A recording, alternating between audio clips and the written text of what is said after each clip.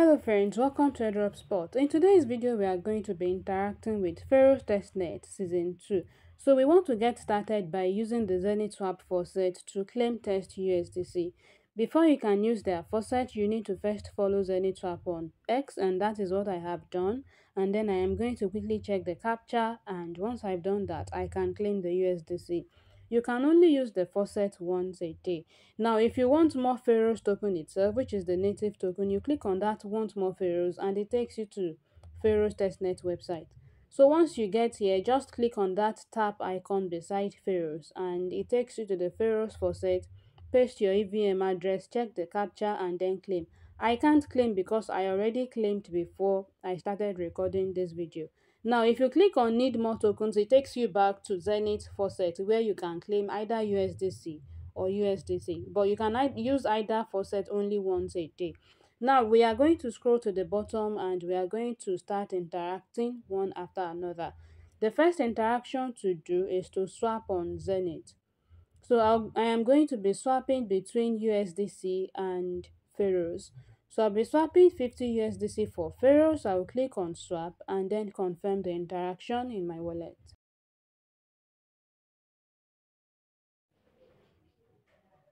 Okay, now so the swap is successful. I will go to the bottom tab and then tap on pool to add to liquidity pool. I will click on new pool and then choose the pair that I want to add.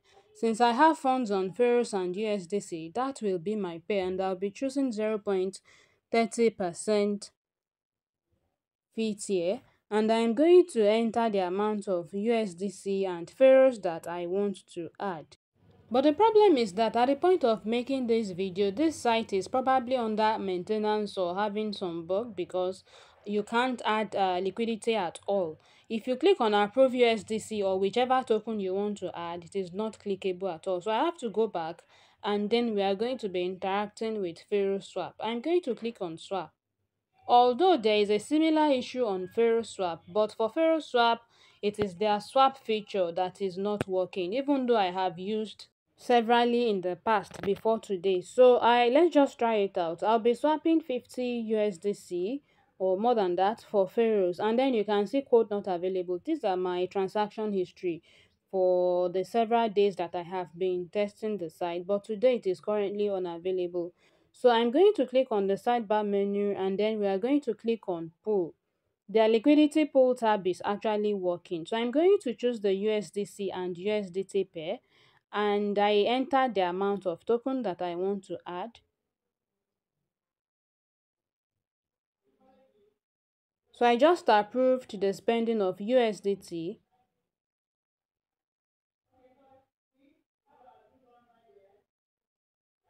Since I have been interacting with the site before, I already approved USDC before. So I'll be adding both pairs to the liquidity pool and it has been successfully added. You can see my position at the top. So I am back on Pharos network.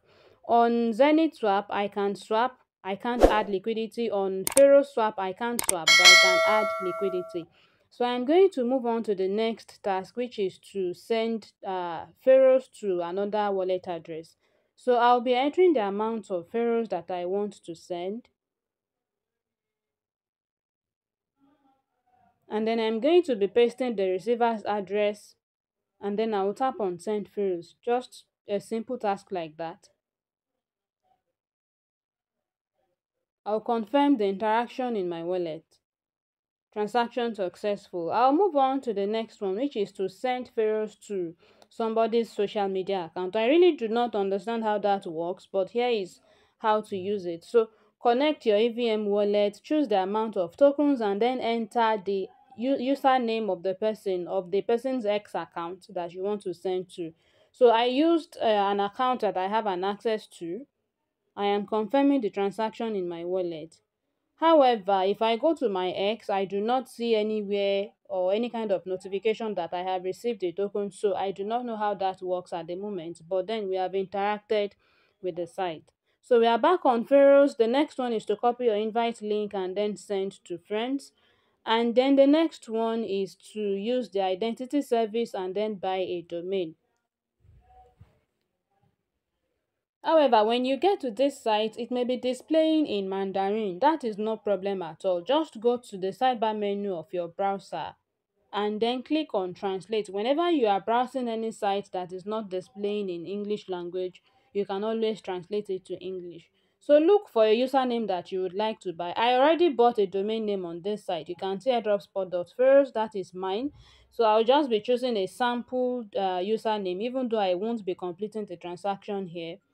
So this one is available. If you click on it, you are going to see the next set of options to choose from, and that includes choosing duration that you would like to hold the username for. And then once you've done that, scroll to the bottom and then choose whether you want that username to be the primary name of your wallet address. So you can either turn the toggle switch on or off. Then if you click on next step, you are going to complete your transaction in your wallet. Since I am not willing to buy, I'll just go back to Pharos because I already purchased a domain name before. Now we are going to be interacting with Aquaflux. Connect your EVM wallet. Now click on Let's Dive In. They have two options, US Treasury or Growth Corporate Bond. I will be going for US Treasury in this video.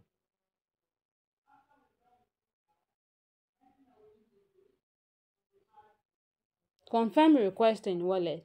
Now the US Treasury have been split in two. We have principal token, which is stable, and then coupon token, which gives you yield on your investment. Now click on Activate Shield to protect your investment from volatility. Next, click on Craft My First Combo. Then click on Craft Strategy. And then click on Confirm and Craft.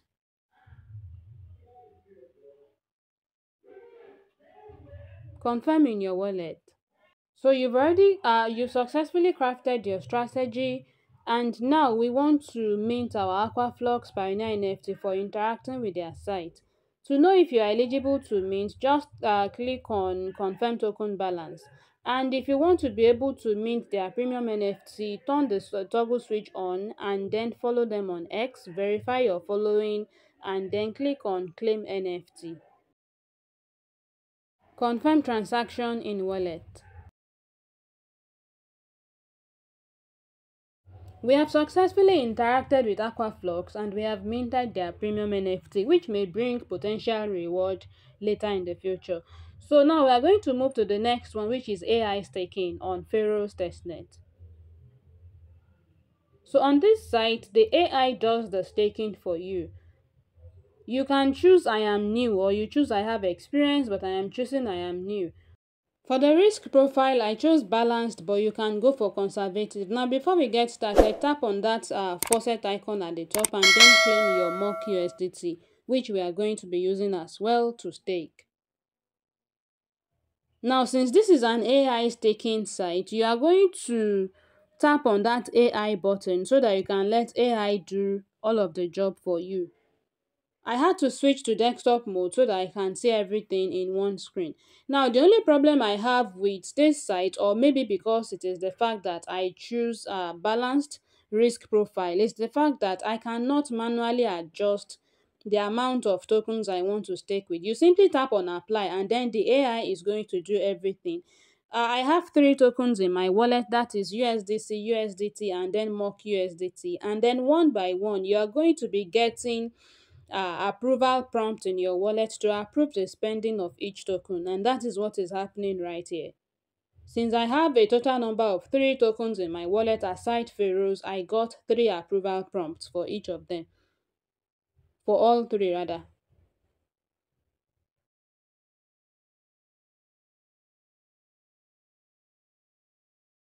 So this is the approval prompt for the third one, which is mock USDT. And that's it. It is the AI that is doing everything. There is really no place for me to make any adjustment. And now that it is completed, you can see completed. So the AI staked all of the tokens that I have. Over 1000 USDC, 28 USDT, and also 500 mock USDT.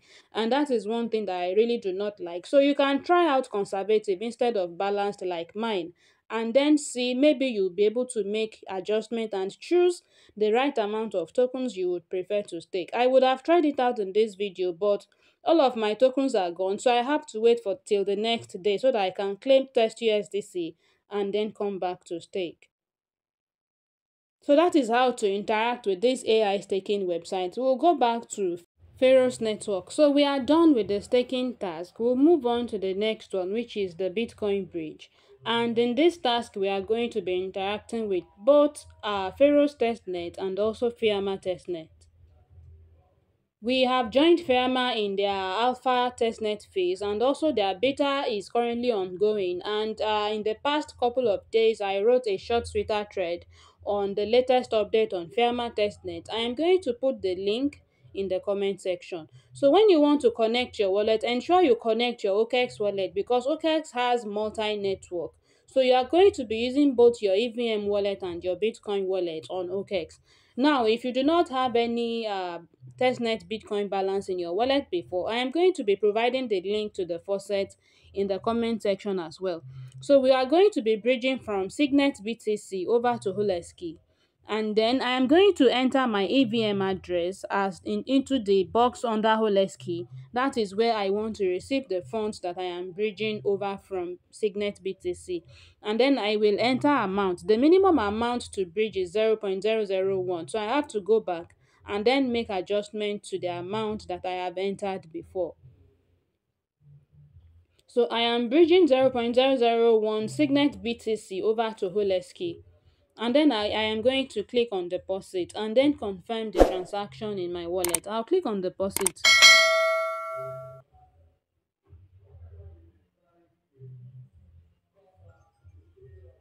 Click on confirm and then go back into your OKX wallet. There is going to be like a second prompt for you to complete the transaction, and then click on confirm again. Now it is going to take up to 30 minutes or even more before this transaction right here is going to be completed. It usually take more time, longer time like that. You can see that. So I'm going to just leave this page and go back to Pharos network. But that is how to use the Fiamma testnet bridge. And then next we have CFD trading. Although I will not be interacting with this in this video because it requires the use of PC, and I was not near my PC at the point of recording this video, so I have to skip the task. And then let's go to collect NFTs. I think most of us are actually used to this one because we have been minting NFTs before on Pharos Testnet before this video at all. So we have one that is currently ongoing, and that is the Zentra Testnet badge. Simply click on mint and it takes 1 Pharos. That is the cost of minting this NFT. So you need to have enough Pharos in your wallet to be able to mint this. I do not have enough Pharos in my wallet, so I won't be able to mint this at this very moment. But that is basically all the on-chain tasks that are available on Pharos testnet at the moment. The last one that I am yet to verify is joining their Discord server, and I will do that right now.